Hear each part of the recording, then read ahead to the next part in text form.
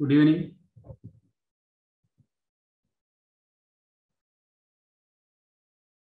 Good evening. Good evening, sir.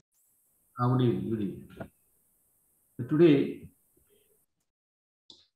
we will see the other topics, rather care and management of cows. അതാണ് ഇന്ന് നമ്മൾ discuss ചെയ്യാൻ പോകുന്ന subject. അതിലേക്ക് കടക്കാം. Feeding of cows.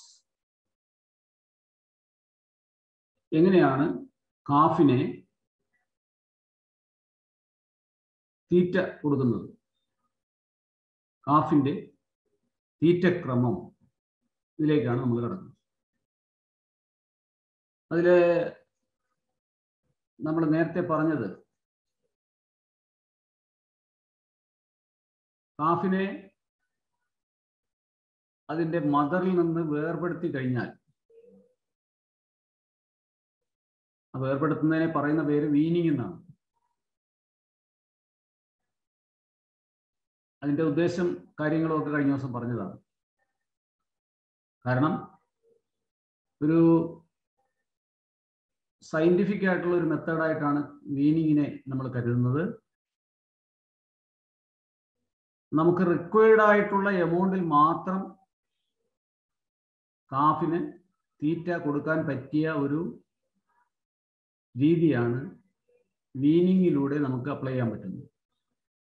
മീൻസ് ഒരു പശുവിൻ്റെ അത് ഉൽപ്പാദിപ്പിക്കുന്ന മൊത്തം പാലും കാഫിന് ആവശ്യമില്ല. അതുകൊണ്ട് തന്നെ നമുക്ക് എത്രയാണോ കാഫിന് ശാസ്ത്രീയമായിട്ട് ആവശ്യമുള്ളത് അത്രയും എമൗണ്ട് കൃത്യമായിട്ട് പശുവിൽ നിന്ന് കറന്നെടുത്ത് അതിനാവശ്യമായ അളവിൽ പ്രത്യേകമായിട്ട് കൊടുക്കാവുന്നതാണ്. So that is the scientific method adopted nowadays, especially in larger farms.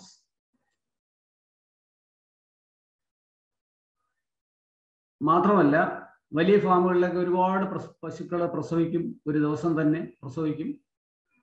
ഇതിനെല്ലാം കൂടെ തന്നെ പ്രത്യേകം അതിൻ്റെ കുട്ടികളെ അടുത്ത് നിർത്തുക എന്ന് പറയുന്നത് വളരെ ബുദ്ധിമുട്ടുള്ള കാര്യമാണ്.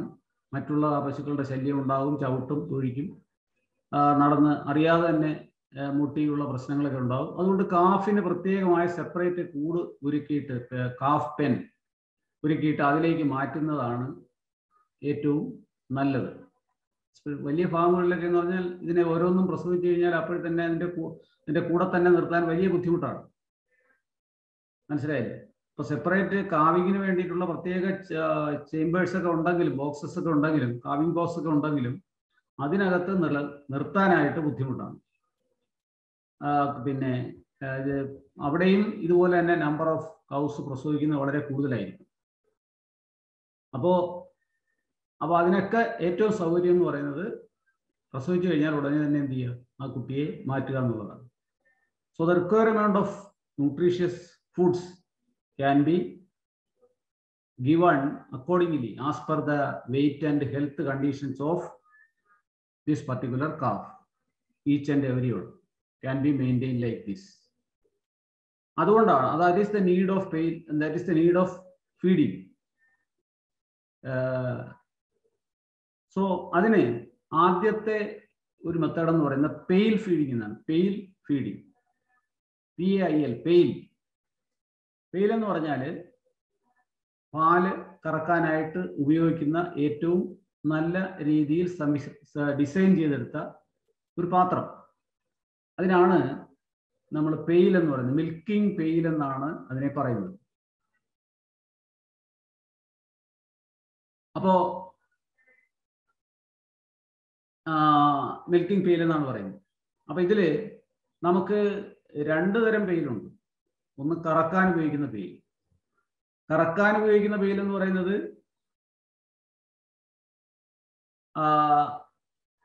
ഇതുപോലെ താഴെ കാണിച്ചിരിക്കുന്ന സ്റ്റീൽ പാത്രം, അത് കാണാമല്ലോ. അങ്ങനെയുള്ള നാരോ,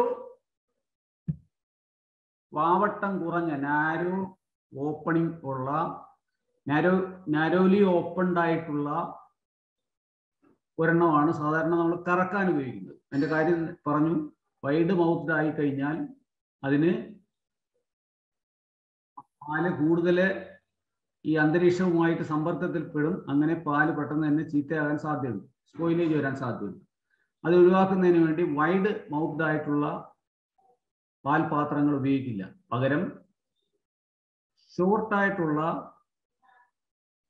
ഓപ്പണിങ്സോട് കൂടിയ താഴെ ഇതിൽ കാണിച്ചിരിക്കുന്ന രീതിയിലുള്ള പെയിൽസ് ആണ് കറക്കാനായിട്ട് നമ്മൾ ഉപയോഗിക്കുന്നത്. അതുപോലെ തന്നെ കൈകാര്യം ചെയ്യാനായിട്ട് ദൂരസ്ഥലങ്ങളിലേക്ക് കൊണ്ടുപോകാനും ഇതുപോലെ ക്യാനുകളും ഒക്കെ ഇതുപോലെ വൈഡ് മൗത്ത് അല്ല ഉപയോഗിക്കുന്നത്, പകരം നാരോ ആയിട്ട് മൗത്ത് ഉള്ളതാണ് ഉപയോഗിക്കുന്നത്. ഇനി പശുക്കുട്ടിയെ സംബന്ധിച്ചിടത്തോളം കുട്ടികൾക്ക് കുടിക്കാനായിട്ട് നമ്മൾ വൈഡ് മൗത്ത് പെയിൽ വേണം ഉപയോഗിക്കാനായിട്ടുള്ളത്, അല്ലെങ്കിൽ തല ഇട്ട് കുടിക്കേണ്ടതാണ്. അതുകൊണ്ട് വൈഡ് മൗത്ത് ആയിട്ടുള്ള പെയിൽസ് ആണ് സാധാരണയായിട്ട് ഉപയോഗിക്കുന്നത്. So cows are fed with recommended quantity of milk using a wide mouthed pail എന്നതുകൊണ്ട് നമ്മൾ പറയുന്നത്. വൈഡ് മൗത്ത് പെയിൽ അതാണ് അതിന് വേണ്ടിയിട്ട് ഉപയോഗിക്കുന്നത്. കാരണം ഇപ്പോൾ ആ വലതുവശത്ത് കാണുന്ന പടം നിങ്ങൾ ശ്രദ്ധിച്ചാൽ അറിയാം, ഒരു ബക്കറ്റ് പോലെ ഇരിക്കുന്ന ഒരു പാത്രം. അതിൻ്റെ പാത്രത്തിലേക്ക് മുഖം താഴ്ത്തുന്നതിന് വേണ്ടിയിട്ട് കൃത്യമായിട്ടൊരു വൈഡ് മൗത്ത്ഡ് ആയിട്ടുള്ള പെയിൽ വേണം നമുക്ക് ഉപയോഗിക്കാനായിട്ടുള്ളത്. അപ്പോൾ ചില കാഫുകളെ സംബന്ധിച്ചിടത്തോളം പാല് കുടിക്കുന്നതിന് നമ്മളൊരു ട്രെയിനിങ് കൊടുക്കേണ്ടി വരും, പരിശീലനം കൊടുക്കേണ്ടി വരും. അപ്പോൾ some cows require training to drink milk from the pale. ആ പെയിലിൽ നിന്ന് ഈ പാല് കുടിക്കുന്നതിന് വേണ്ടിയിട്ട് we have to give A training. മനസ്സിലായില്ലേ? അപ്പോൾ pale feeding നടത്തണമെന്നുണ്ടെങ്കിൽ the animals require what? A training. Training എന്ന് പറഞ്ഞാൽ വേറൊന്നുമല്ല, നമ്മൾ എന്ത് ചെയ്യണം? ഈ മൗത്ത്, അതിൻ്റെ മൗത്ത് ഈ കാണുന്നത് പോലെ മൗത്ത് ഡിപ്പ് ചെയ്യാനായിട്ട് ഇവിടെ നമ്മൾ കാണിച്ചിട്ടുണ്ടല്ലോ. ഇതുപോലെ മൗത്ത് ഡിപ്പ് ചെയ്യുന്നതിന് വേണ്ടിയിട്ട് ഉള്ള പരിശീലനം. അപ്പൊ പതുക്കെ നമ്മൾ slowly dip the mouth in to the pale, അതാണ് ചെയ്യേണ്ടത്. അപ്പൊ ഇത് പാല് കുടിക്കാനായിട്ട് ധൃതിയിൽ നിൽക്കുകയായിരിക്കും, പക്ഷെ അതിൻ്റെ തല അങ്ങോട്ട് ആ പെയിലിലേക്ക് താഴ്ത്തി കൊടുക്കണം. അതിനുള്ളൊരു ട്രെയിനിങ് മാത്രമാണ് ഇതിന് വളരെ അത്യാവശ്യം വേണ്ടത്. എന്നിട്ട് ആ കാഫിനെ എന്ത് ചെയ്യണം? It is allowed to suck thumb of the care taker. ആരാണോ കുടിപ്പിക്കാൻ പഠിപ്പിക്കുന്നത്, ചിലപ്പോൾ നമ്മളെ ഉടമസ്ഥർ തന്നെ ആയിരിക്കും, അല്ലെങ്കിൽ കെയർ ടേക്കർ, പശുവിനെ നോക്കാനായിട്ട് വെച്ചിരിക്കുന്ന ആ കെയർ ടേക്കർ.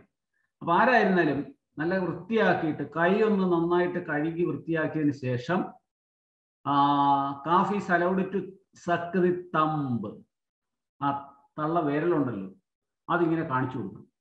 വേണമെങ്കിൽ അല്പം പാല് തൊട്ടിട്ട് അതിലേക്ക് കാണിച്ചു കൊടുക്കും. അപ്പൊ എന്ത് ചെയ്യും? അപ്പൊ പാല് ഇതിന്റെ നമ്മൾ തന്നെ ഈ തമ്പ് ഉപയോഗിച്ച് അതിൻ്റെ വായ്ക്കകത്തേക്ക് കടത്തും. അപ്പോൾ സ്വാഭാവികമായിട്ടും അത് ഈ മുലക്കാമ്പാണെന്ന് വിചാരിച്ച് അതിലേക്ക് സക്ക് ചെയ്യാൻ തുടങ്ങും. അപ്പൊ പതുക്കെ സ്ലോലി നമ്മൾ സക്ക് ചെയ്ത് തുടങ്ങുമ്പോഴത്തേക്ക് പതുക്കെ എന്ത് ചെയ്യണം? തമ്പ് താഴോട്ട് കൊണ്ടുവന്ന് ബക്കറ്റിനടുത്തേക്ക് കൊണ്ടുപോകണം. So calf is allowed to suck the thumb of the care taker and slowly dip this mouth with the thumb into the pail. അതാണ് ചെയ്യുന്നത്. Slowly dip the mouth with the thumb in to the pale. അങ്ങനെയാണ് ചെയ്യേണ്ടത്. മനസ്സിലായില്ലേ? So this is the easiest method. അപ്പോൾ നമ്മൾ എന്ത് ചെയ്യുക? കാഫിന് പാല്, ആവശ്യമുള്ള പാല് കറന്ന് ഒരു ദിവസത്തേക്ക് ഇത്ര എന്നുള്ള ഇതുകൊണ്ടും അതിലൊരു ഭാഗം ആയിരിക്കും. അപ്പോൾ ഏറ്റവും കുട്ടിയായിരിക്കുന്ന സമയത്ത് 3-4 നേരമൊക്കെ ആയിട്ടാണ് പാല് കൊടുക്കുന്നത്. പിന്നെ അത് കുറച്ചുകൂടെ മുതിർന്നു വരുമ്പോഴത്തേക്ക് 2 നേരമൊക്കെ ആയിട്ട് നമുക്ക് ചുരുക്കാനായിട്ട് വരും. മനസ്സിലായില്ലേ? അപ്പോൾ ആ പാല് കൊടുക്കുന്ന സമയം എന്ന് പറയുന്നത് അനുസരിച്ച് അളവിലുള്ള പാല് എത്രയാണോ ആവശ്യമുള്ള പാല് അത് അത്രയും തവണയായിട്ട് ഡിവൈഡ് ചെയ്യും. അതിലൊരു ഭാഗം വേണം ഈ ബക്കറ്റിനകത്ത് വെച്ചു കൊടുക്കുക.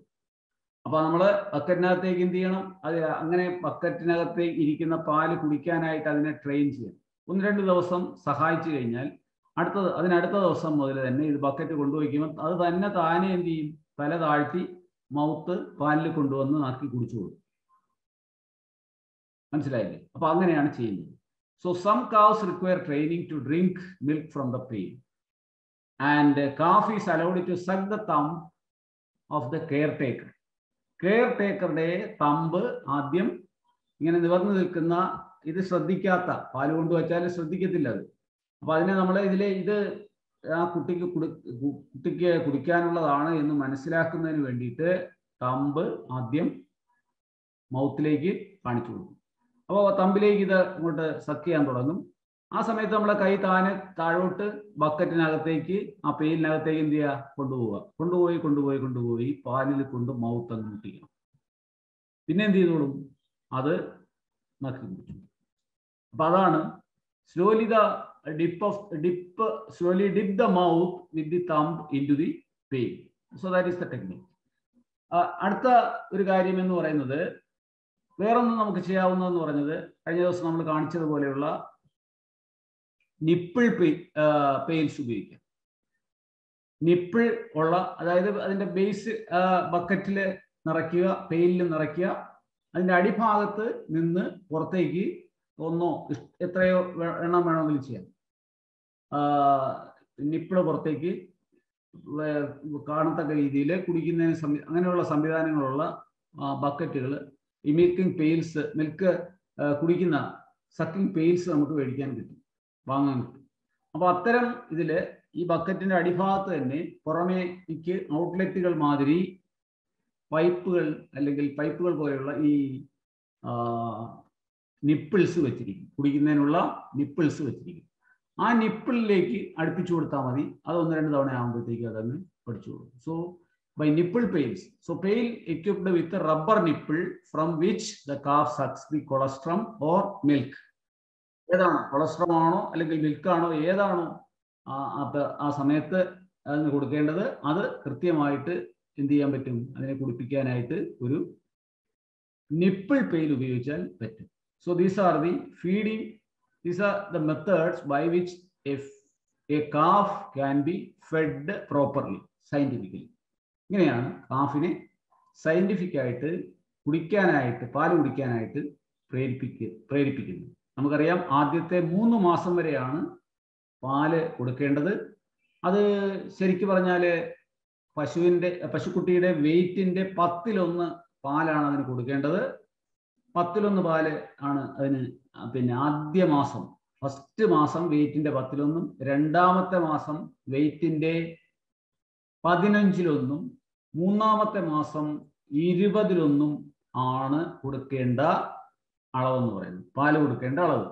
അപ്പോൾ പാല് പടിപടിയായിട്ട് കുറച്ചുകൊണ്ട് വരികയും പിന്നെ മറ്റ് കഴിക്കേണ്ട വസ്തുക്കൾ അതിന് പ്രോപ്പറായിട്ട് കൊടുക്കുകയും ചെയ്ത് പതിയെ പാല് നിർത്തുന്ന ഒരു സംവിധാനമാണ്. 3 മാസം കൊണ്ട് ആ പാല് കൂടി നിർത്തുന്ന രീതിയാണ് ഇത് നമ്മൾ ചെയ്യേണ്ട മാർഗം എന്ന് പറയുന്നത്. So this is the method. ഇനി അടുത്തത് നമ്മൾ കാണാൻ പോകുന്നത്, ഒരു കാര്യം കൂടെ നമ്മൾ പറഞ്ഞോട്ടെ. After colostrum feeding, 4 ദിവസത്തെയാണ് colostrum feeding അല്ലേ? 4 അല്ലെങ്കിൽ 5 ദിവസം. അപ്പോൾ 5 ദിവസം, ആദ്യത്തെ 4-5 ദിവസം എന്ന് പറയുന്നത് അതിൻ്റെ കുട്ടിക്ക് കൊളസ്ട്രം ഫീഡ് ചെയ്യേണ്ട സമയമാണ്. കാരണം അത് ഞാൻ പറഞ്ഞല്ലോ, ഹൈലി ന്യൂട്രീഷ്യസ് ആണ്, വിറ്റാമിൻസിലൊക്കെ ഉള്ളതാണ്, മിനറൽസ് ഉള്ളതാണ്, ഹൈ പ്രോട്ടീൻ റിച്ച് ആണ്. അപ്പോൾ ഇങ്ങനെയുള്ള കൊളസ്ട്രം നമ്മൾ 4 ദിവസം അല്ലെങ്കിൽ 5 ദിവസം വരെ ഫീഡ് ചെയ്യേണ്ടി വരും. ദെൻ അതിനുശേഷം നമ്മൾ എന്ത് ചെയ്യുന്നു? These cows are fed whole milk or the colostrum at 1/10 of the body weight of calf. അതാണ് കൊടുക്കേണ്ടത്. അപ്പോൾ കൊളസ്ട്രം ആയിരുന്നാലും 1/10 ആണ് കൊടുക്കേണ്ടത്. ചോദിക്കാം, അത് ആ ഭാഗത്തുനിന്ന് ചോദിക്കാൻ സാധ്യതയുള്ള ചോദ്യം എന്ന് പറയുന്നത്, എത്ര അളവിൽ കുട്ടിക്ക് കൊളസ്ട്രം കൊടുക്കേണ്ടി വരും? കൊളസ്ട്രത്തിന്റെ കാര്യത്തിൽ ബാക്കി സംശയമൊന്നുമില്ല. ഈ 1/10 വെയിറ്റ് 4 ദിവസമല്ലേ കൊടുക്കുന്നുള്ളൂ, അല്ലെങ്കിൽ 5 ദിവസമല്ലേ കൊടുക്കുന്നുള്ളൂ. അപ്പോൾ അത് 1/10 തന്നെ നിർത്തണം. അത് എല്ലാ ഇതാണ്. കൊളസ്ട്രോൾ കൊടുക്കേണ്ട എത്രയാണെന്ന് വെച്ചാൽ 1/10 ആണ്. മറ്റേതാണ് ഒരു മാസത്തെ ഇത് പാല് 1/10, പിന്നെ 1/15, പിന്നെ 1/20 ആയിട്ട് പിന്നീടുള്ള വരുന്ന മാസങ്ങളിൽ ഓരോ മാസങ്ങളിലും കൊടുക്കേണ്ട രീതി അങ്ങനെയാണ്. ഇനി നമ്മൾ ഇത് പാല് കൊടുത്ത് വളർത്തുന്ന രീതിയിലാണ് ഈ കാര്യങ്ങൾ പറഞ്ഞത്. ഇനി നമ്മൾ ഇതിനൊരു ഫീഡിങ് സിസ്റ്റം ഇന്ന് ഡെവലപ്പ് ചെയ്തിട്ടുണ്ട്. അതായത് നമ്മൾ കൃത്യമായിട്ട് ഈ 3 മാസം പാല് എന്നുള്ള അതിന് പകരമായിട്ട് ഇപ്പൊ നമുക്ക് അതിനെ പിന്നെ ഏർലിയർ സ്റ്റേജിൽ തന്നെ പാല് കൂടാതെ മറ്റുള്ള ഉൽപ്പന്നങ്ങളും കൂടി മറ്റുള്ള തീറ്റയും കൂടി കൊടുക്കുന്ന ഒരു പതിവാണ് ഇപ്പോഴും ശാസ്ത്രീയമായിട്ട് ചെയ്തുകൊണ്ടിരിക്കുന്നത്. മനസ്സിലായില്ലേ? കുറച്ചുകൂടെ ഇപ്പൊ നമുക്ക് അറിയാം, നല്ലൊരു കൗ എന്ന് പറയുന്നത് കിട്ടണമെന്നുണ്ടെങ്കിൽ, നല്ലൊരു ബെസ്റ്റ് കൗവിനെ നമുക്ക് ലഭ്യമാക്കണമെങ്കിൽ ഇതിന് ഏറ്റവും അത്യാവശ്യമായ ഒരു ഘടകം എന്ന് പറയുന്നത് കാഫിന്റെ നല്ല പ്രോപ്പർ ആയിട്ടുള്ള റിയറിംഗ് ആയിരിക്കും. കാഫ് കെയർ എന്ന് പറയുന്നത് വളരെ ഇമ്പോർട്ടൻസ് നമ്മൾ കൊടുക്കേണ്ട ഒരു കാര്യമാണ്. എന്നാൽ മാത്രമേ നമുക്ക് നല്ലൊരു കൗവിനെ കിട്ടത്തുള്ളൂ. ഇപ്പോൾ പ്രസവിക്കുന്ന ഈ ഗർഭിണിയായിരിക്കുന്ന